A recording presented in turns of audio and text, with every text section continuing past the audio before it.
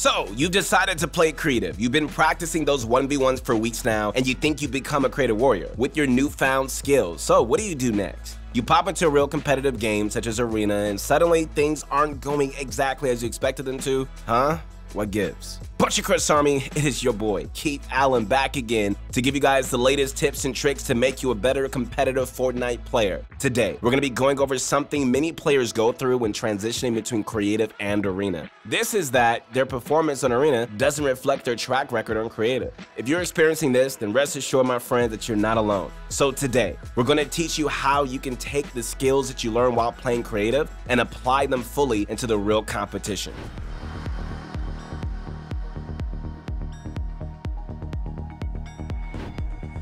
Alright guys, so the first thing that you need to understand is that while creative is a fantastic way to train your mechanical skills, it's a very different type of mode than Arena. You know, in creative, you can learn to build faster, make edits, and engage in combat, and train your aim. You know, there is an abundance of resources and workout routines that can help you out in this regard. However, it's only half of what you should be focusing on if you want to be a true competitive player. You know, Arena is where you really get your hands dirty, and there are major to subtle differences which won't come up during creative. Luckily, once you figure out what the differences are, you can train yourself to bring your newfound skills into the Arena and ultimately the very tournaments that you want to make a name for yourself in. Let me ask you this, do you feel like you could be playing better in your Fortnite games? Well, the truth is, you're probably right. You know, everybody has the potential to play better, including you. You just might need to just push a little harder in the right direction, which you can get from our team of world-class pro coaches. They're gonna play with you in your games. They're gonna guide you past all your mistakes so you can unlock your hidden Fortnite potential. All you need to do is click the link in the description to reach ProGuides.com. Alright guys, so the first thing that you need to understand about creative mode is that ping does not work the same as an actual game of Fortnite. Like, you might have a higher ping when playing an Arena game, and those differentials can really affect your speed. Even if you've never had trouble with ping before, there might be a slight delay in your actions which can throw off your game just enough to make you feel like you're not doing as good. In fact, you might even find yourself building on the wrong spot or just making wrong edits along the way. This is because your muscle memory has grown accustomed to playing on creative settings. The change in speed means that you're trying to pull off a build sooner than you should. When you try to aim, you're gonna also find that you're not as accurate. You know, it doesn't mean that you're just suddenly bad at those mechanics. You just simply need to adjust and just let your muscle memory adapt to playing in real games. You know, the same can be said for FPS, which is higher on creative but lower in battle royale. Luckily, unlike ping, like FPS is something that you can control even on creative. So unless you're just, you know, packing the latest hardware, consider playing a few games of battle royale. Make sure to take notes on the frames that you're getting on that mode, then just set the FPS on creative to match. At least now you're going to be playing on the same FPS, which is a step up from having to deal with a sudden FPS change and a ping difference. You know, okay, so one good tip for this is switching up your playstyle. You may have been able to just be a speed demon on creative, but just taking a step back and just using a more methodical approach can really help you transfer those skills much easier. Plus, with the mechanical skills that you picked up from creative, you can also become a cold and calculated eliminator.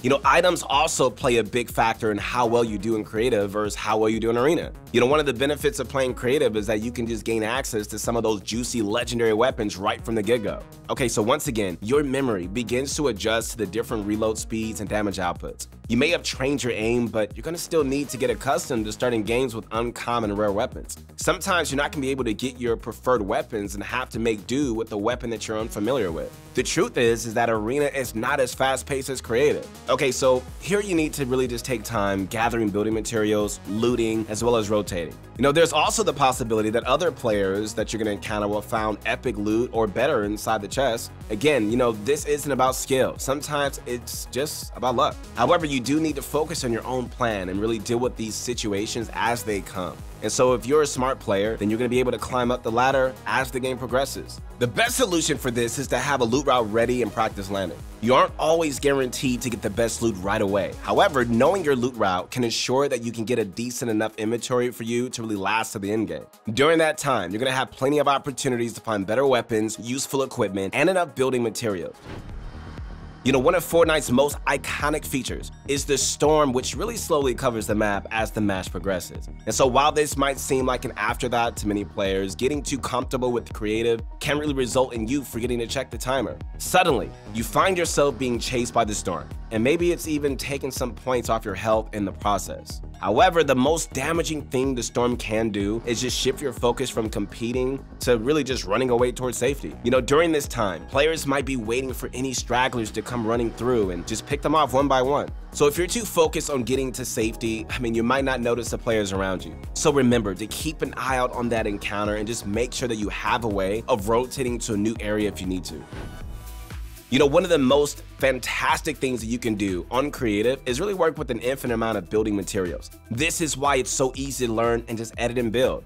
However, real games require you to gather building materials. While this sounds simple enough on paper, you also need to know where you can find and just keep track of how much you have at any given time. In Season 8's meta, an excellent place to really farm brick is at the crash sites. Here, and I mean like right here, you can find an abundance of stones that yield plenty of bricks for you to really use on your builds. Taking notes on, where you can find building materials can really help you plan out your loot route. Another example is the mini IO bases, which are proving to be a great place to really land and collect metal at. Like, keeping track of locations like these can really help you guys fill up your materials inventory, but also just start you off on the right foot. So definitely consult with your loot route and just make sure that you're hitting the best spots, and that way, when the time comes to start making builds and edits, you can rest assured, man, that you have enough material to keep going. Alright guys, so the biggest difference between playing creative to train and arena matches is the players that you're going to encounter. There are plenty of people out there who consider themselves creative legends. However, once you place them all into a match, suddenly it ceases to be a 1v1. Now that you're playing against an entire lobby of players crawling over each other for loot and kills and building materials, man, it changes everything. Even if you manage to engage with an opponent, there is still the possibility that a third player will see the two of you distracted and just take advantage of that to kill both of you. Different players also mean different skill levels. So finding a partner to go 1v1 in or playing with your friends can be a great way of training your aim or box fighting. However, I will say this, it could also be a crutch that makes you complacent with the skill levels that you're going up against. Eventually, those players are going to take you as far as they can, and you're going to need to find bigger challenges to really keep you improving. So you might even become so accustomed to how your friends play that when a real encounter happens, suddenly they're going to be pulling off moves that you didn't expect because your mind is still in those 1v1s against players you know well. So the best way to get you out of this funk is really to keep grinding arena and improve your spatial awareness. In fact, like, grinding arena is honestly a good way to adjust all the other changes we've mentioned so far. Once you've mastered the mechanics, try dropping creative for a while and focus on those arena points. You might feel like getting into games is slower, but in the long run, it's going to help your mind get accustomed to Battle Royale, as well as the constant updates to the map. Alright, so now this next bit has nothing to do with your actual skill, but rather how your brain reacts to being in a higher stakes situation. So important. Okay, so take for example a real life scenario. You're doing a math problem on a sheet of paper, right? You can do fine there, but then you're called up to do the same thing in front of a crowd, in front of the entire class. You might be thinking to yourself, gee, am I doing this right? Like, this is because you can afford to make a few mistakes when you're performing a task on your own, and so there are no consequences. Same goes for creative guys. Like, if you die on creative, you can opt to respawn back and just try again. So this is great for practicing your mechanical skills, but once you're in an actual game, you don't get to respawn back in. Once you die, you've lost. So to take matters worse, losing will actually cost you arena points once you've reached a certain skill tier. Suddenly, each time that you lose feels like your soul is being ripped apart piece by piece. Creative, aside from being a place to train, is also good for building confidence. And so if you're calling yourself a creative warrior, then the odds are you're feeling pretty good about your skills. And so the transition to arena can actually hurt your confidence, and this is going to make you feel like you aren't as good as a player. Whether it be death by a third party, or you get eliminated by sniping or getting eliminated in the early game, it could just really take a toll. Yes, competitive is, well, competitive. And so you need to get in that mindset that you can outplay your opponent. You also need to stop thinking about all the bad things that could happen and instead focus on your current fight. These are the things that you can control. And so once you got your mind off the stakes, you can feel calm and collective enough to really use the skills you picked up to get that win. But your Grudge Army, that's gonna be it for today's video. Do you guys feel more prepared to go into creative and just really become a legend? Well, we sure hope so. Hey, make sure to leave a like, subscribe to the channel, and connect with me on my Instagram at Your Motivation Guy. Listen, man, we believe in you. Keep going, keep grinding, never quit. We'll see you on the next one. Peace.